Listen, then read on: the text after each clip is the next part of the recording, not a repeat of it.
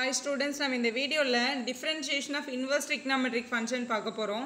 இந்த ஃபார்முலா நிறைய இடத்துல யூஸ் பண்ணிருப்பீங்க. d by dx of sin inverse of x கேட்டா 1 by root of 1 minus x square நம்ம யூஸ் பண்ணிட்டு இருக்கோம். x வேல்யூ வந்து -1 to +1 சைனுக்கும் காஸோட மேக்ஸிமம் மினிமம் வேல்யூ. இது வந்து எப்படி வந்தது அப்படின்றத நம்ம இந்த வீடியோல பார்க்க போறோம். ஃபர்ஸ்ட் ஸ்டார்ட் பண்றதுக்கு முன்னாடி இங்க sin inverse of x ஓட வேல்யூ வேணும்ல. இது என்ன தெரியுமா பண்ணுங்க. First sin inverse of x அப்படின்றத y ன்னு அஸ்யூம் பண்ணிக்கிறோம். சரி அஸ்யூம் பண்ணியாச்சு. sin inverse அப்படின்றது அந்த பக்கம் எடுத்துட்டு போனா என்ன ஆகும்னா sin ஆயிடும். அப்ப x is equal to sin y அப்படினு கிடைக்குது. சோ இத என்ன பண்ண போறோம்னா டிஃபரன்ஷியேட் பண்ண போறோம். ரெண்டு பக்கமும் டிஃபரன்ஷியேட் பண்ண போறோம். Differentiate on both side with respect to x. With respect to x ரெண்டு பக்கமும் with respect to x differentiate பண்ண போறோம். அப்ப x x ஆல டிஃபரன்ஷியேட் பண்ணா நமக்கு ஆன்சர் என்ன கிடைச்சிரும்னா 1 வந்துரும். the d by dx of x வந்து 1 தான். சோ 1. நெக்ஸ்ட் வந்து sin y இருக்கு. sin வந்து டிஃபரன்ஷியேட் பண்ணா நமக்கு cos ஆ மாறும். அதனால இது வந்து cos y. மறுபடியும் y ஐ டிஃபரன்ஷியேட் பண்ணும்போது with respect to x பண்றோம். அதனால இங்க dy by dx அப்படினு எழுதணும். எழுதியாச்சு. இப்போ மல்டிபிள்ல இருக்க cos y இங்க எடுத்துட்டு வந்தா என்ன ஆகும்னா டிவைட் ஆகும். அப்போ 1 by cos y is equal to dy by dx அப்படினு எழுதிக்கலாம். சோ எழுதிட்டோம் இங்க 1 by cos y ன்னு இருக்கு. என்னோட क्वेश्चन வந்து in terms of sin ல இருக்குல. அப்போ எல்லாமே in terms of sin ல இருந்தா தான் நமக்கு ஈஸி. சோ இது இங்க இப்படியே இருக்கட்டும். நீங்க சின்ன கிளாஸ்ல இருந்து படிச்ச ஒரு trigonometric ஐடென்டிட்டியோட ஃபர்ஸ்ட் ஃபார்முலா என்ன அப்படினா sin squared y plus cos squared y is equal to 1. அத sin squared theta plus cos squared theta is equal to 1 ன்னு சொல்றோம். அதே ஃபார்முலா y ன்னு போட்டு எழுதி இருக்கேன் அவ்வளவுதான். சோ இதுல sin squared y ஓட வேல்யூ இல்ல cos squared y ஓட வேல்யூ வேணும் அப்படினா இன்னொரு டேர்ம் அந்த சைடு எடுத்துட்டு போய்டுவாங்க. இப்போ இதே ஃபார்முலால இப்போ cos squared y அப்படின்றத 1 minus sin squared y நம்மளால எழுத முடியும். ஏனா plus sin squared அங்க போய் மைனஸ் ஆயிருக்கு. வெறும் cos y மட்டும் வேணும் அப்படினா இந்த ஸ்கொயர் அந்த பக்கம் போய்டும். ஸ்கொயர் அந்த பக்கம் போனா என்ன ஆகும்? ரூட் ஆகும். அப்ப cos y is equal to root of 1 minus sin squared y அப்படினு எழுதிக்கலாம். சோ இந்த cos y க்கு பதிலா நான் இந்த டேர்மை தான் இங்க ரீப்ளேஸ் பண்ண போறேன்.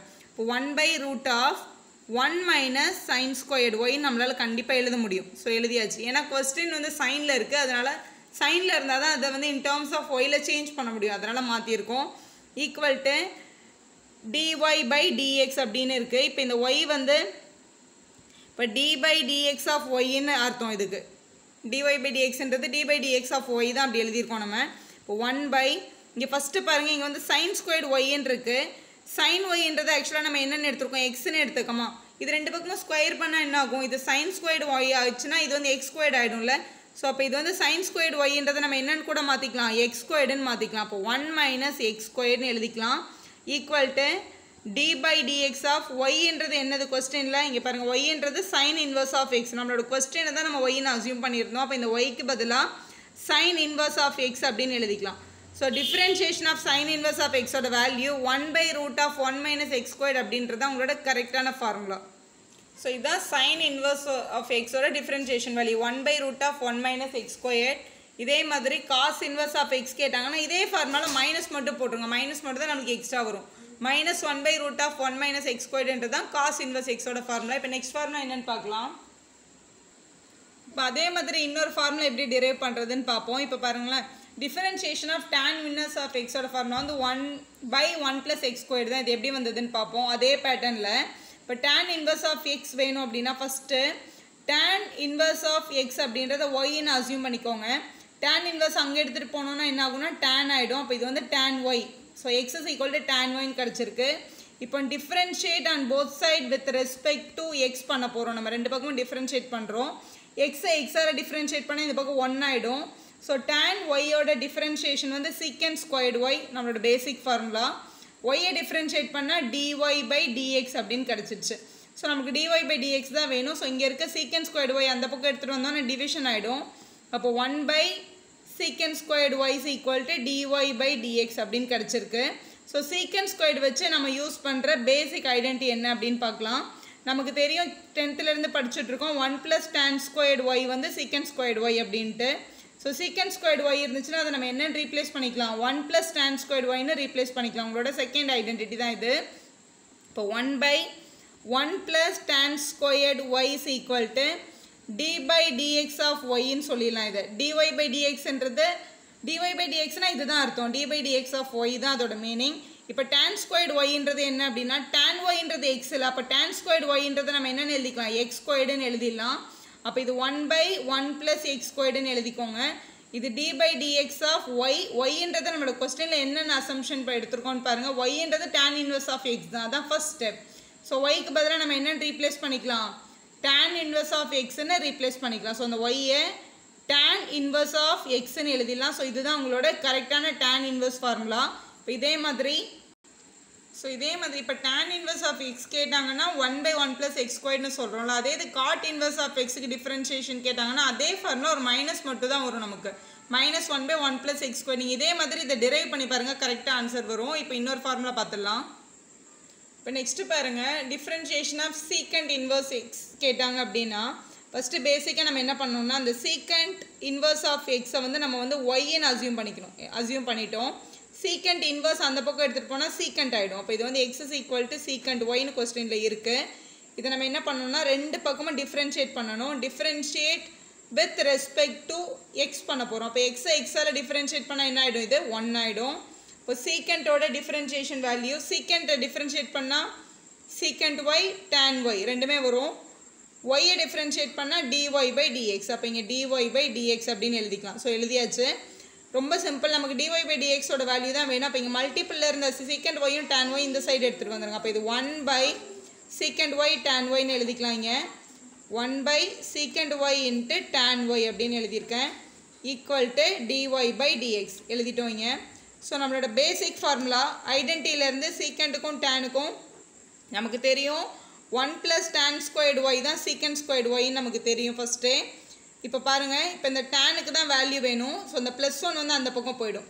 அப்போ என்னால் சொல்ல முடியும் tan squared yன்றது வந்து சீக்கண்ட் ஸ்கொயர்டு ஒய் -1 அப்படின்னு சொல்லலாம். நமக்கு வெறும் tan y தான் இருக்குது கொஸ்டினில். இப்போ tan y is equal to root of secant squared Y -1ன்னு எழுதிடலாம். ஏன்னா நம்ம டிரைவ் பண்ணிட்டு இருக்க ஃபார்முலா வந்து சீக்கண்ட்டுக்கு தான். இப்போ எல்லாமே இன் டர்ம்ஸ் ஆஃப் சீக்கண்ட்டில் தான் நம்ம மாற்றணும். இது ஃபஸ்ட்டு ஆல்ரெடி சீக்கண்ட்டில் தான் இருக்குது. சீக்கண்ட் ஒய்ன்றது ஆக்சுவலாக எக்ஸ்ன்னு நமக்கு தெரியும், ஃபஸ்ட் ஸ்டெப்பில் இங்கே இருக்குது பாருங்கள்.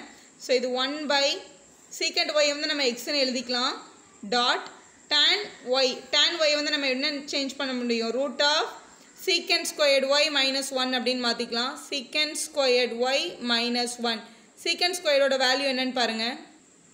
நெக்ஸ்ட்டு பாருங்கள், ஸோ சீக்கண்ட் ஸ்கொயர்டு ஒய் -1 நம்ம எழுதிட்டோம். சீக்கண்ட் ஸ்கொயர்டு ஒய் வந்து ஆக்சுவலாக என்ன நம்ம எடுத்திருக்கோம், secant squared Y is equal to கொஸ்டினில் எக்ஸ்ன்னு அசியூம் பண்ணியிருக்கோம்ல. அப்போ இது 1 by ஆல்ரெடி 1 by எழுதியிருக்கேன், 1 by இந்த எக்ஸ் அப்படியே இருக்குது இன்ட்டு ரூட் ஆஃப் சீக்கண்ட்ன்றது எக்ஸ். அப்போ சீக்கண்ட் ஸ்கொயர்டுன்றது வந்து X squared -1 equal to D by dx of Y. ஒய்ன்றது நம்மளோட கொஸ்டின், அதாவது உங்களோட secant inverse of X. So இதுதான் உங்களோட value. Secant inverse of X கேட்டாங்கன்னா 1 by x into root of X squared -1 அப்படின்றது தான் கரெக்ட் ஃபார்முலா. சிமிலர்லி கொசிக்கண்ட்டுக்கு என்ன வரும்னு பாருங்கள். So secant inverse of differentiation வந்து 1 by x into root of X squared -1 நம்ம கண்டுபிடிச்சிட்டோம்ல. கொசிக்கண்ட் கேட்டாங்கன்னா அதே ஃபார்முலா மைனஸ் போட்டுருங்க. ஸோ சைனும் காசும் ஒரு பேர், டேனும் காட்டும் ஒரு பேர், சீக்கண்ட்டும் கொசிக்கண்ட்டும் ஒரு பேர். ஒன்றுமே இல்லை, ஃபார்முலா ஒரு மைனஸ் மட்டும் தான் எக்ஸ்ட்ரா வரும். ஸோ இந்த டிஃபரன்ஷியேஷனோட ஃபார்முலா தெரிஞ்சிடுச்சுன்னா இதே மாதிரி இன்டகிரேஷன் ஈஸியாக எழுதிடலாம். அந்த புக் ஜஸ்ட் ஒரு நிமிஷம் பாருங்கள். இதே பாருங்கள், இப்போ இதெல்லாம் இந்த டிஃப்ரென்ஷியேஷன் தான் இப்போ நான் உங்களுக்கு ப்ரூவ் பண்ணி காமிச்சது. D by dx of sine inverse of X தான் நம்ம 1 by root of 1 minus x squared prove பண்ணோம்.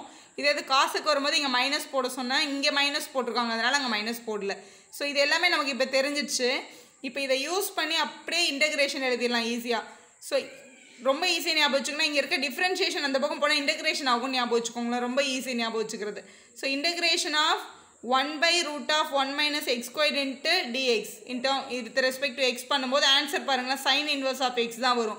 ப்ளஸ் சின்றது நம்ம கான்ஸ்டன்ட் யூஸ் பண்ணுறதுக்கு, அதனால் இன்டெக்ரல் எப்போவுமே ப்ளஸ் சி நம்ம போடுவோம்.